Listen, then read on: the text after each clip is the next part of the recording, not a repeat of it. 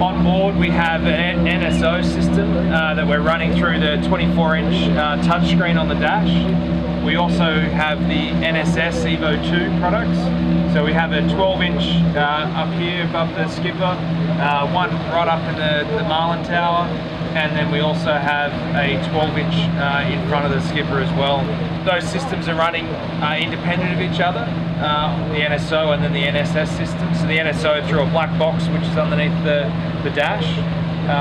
So linked into that we have a VSM-3 for our sounder source. That we also have a Halo 6-foot radar which is above us. So it comes in 3 sizes, a 3-foot, 4-foot and a 6-foot. So what we'll do is we'll go over here and do our dual radar screen. So what we've got, so you can see on the left, we're looking at 3/4 of a mile, and then we've also got an 1/8 of a mile on the one on the right. So we've got a boat, you can see that's just off our quarter here, and so they would only be 10 metres from us at the max, and we can see that return from that boat, and we can actually see the target of that boat is actually right next to us on the 3/4 of a mile as well. So we can see it on the close in as well as the the far out. Once you get further out, yeah. But what I was see, look at this. You've got 24 nautical miles here, and you've got 100 nautical miles. Yeah. They're off exactly the same pulse, right? This one here, you're only basically looking at one pulse, or one actual, one burst of energy. Here, you're actually probably looking at 3 or 4 different little bits all stitched together. But look at that, it's got perfect target definition. Yeah.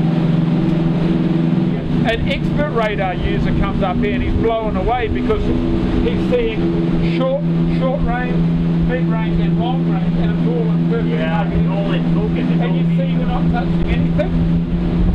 We are actually in bird mode. Yeah, you're looking for So if I go into harbour mode now, did you see that clean up? Yeah.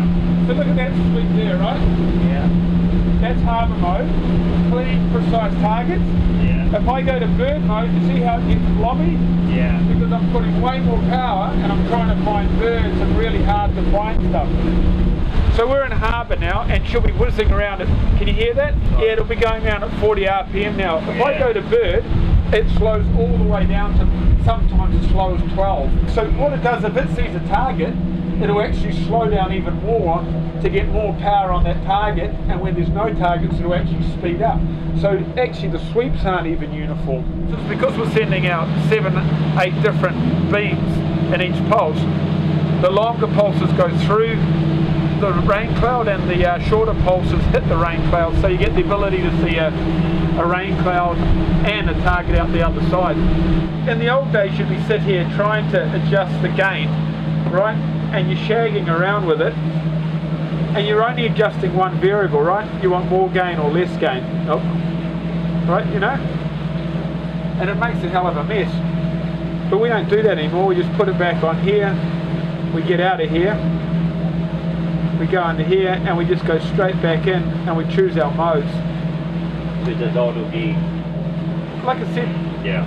I challenge anybody to get the radar working better than those modes. You see what it does here is it shows you the 3 closest targets to collision.